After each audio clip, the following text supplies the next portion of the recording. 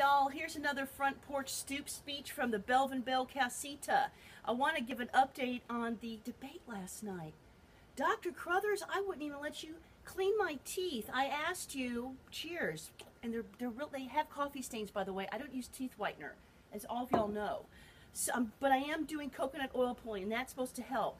Dr. Crothers, first of all, how the heck did you end up on that stage? Who gave you the right to speak for fluoride? Did the city contact you? Just show up to the League of Women's Voters debate? Did they contact you? I would love to know the workflow of how you ended up at the mic last night. Secondly, sir, you stated that the city of San Marcos has been fluoridating water for 7-8 years. That is a bold and brazen, outright lie, because I know that shizzle bedizzle, I believe, started with the Mayor Morris administration. I will confirm that. I'm sure Mr. Brandon can confirm it, and I know he did in the debate footage that's going up right now. CenturyLink, you keep knocking out, well, CenturyLink doesn't do it. The cut-through guys keep knocking out my internet connection. So you're all going to get blasted with a bunch of blogs.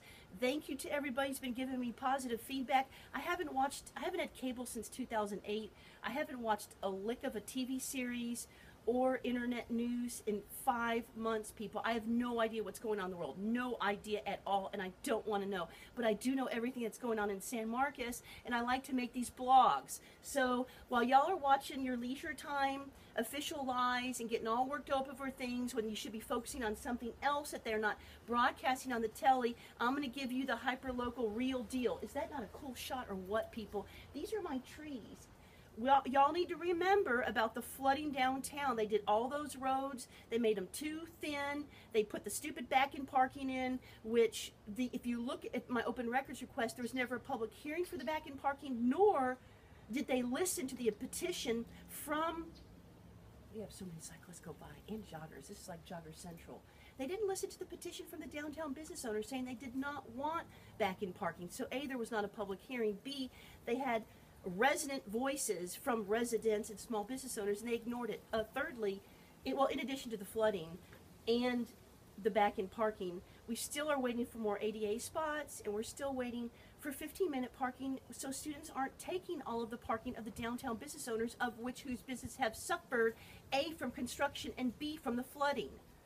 Y'all give rebates and all kinds of PIDs to everybody. I don't even want to know about High Point. I don't know what they're smoking when they do these PIDs. But what I do know is y'all don't give any rebates to downtown businesses, just like the parklets thing.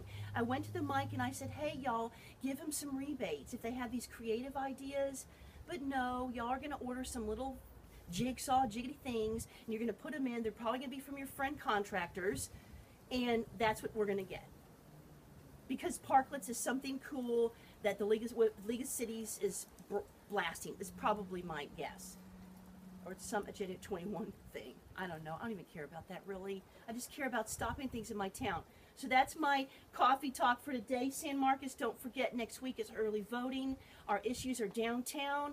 The flooding, of course. I'm worried about Carson and his development down there in Hunter causing a berm in my neck of the woods. And I'm telling you, if y'all don't know about sinkholes, I don't know what y'all smoke, because they are a real factor that people should consider in development. Look at Florida, same exact environmental factors. They've got aquifers, and they're doing a ton of development, and there are sinkholes, people.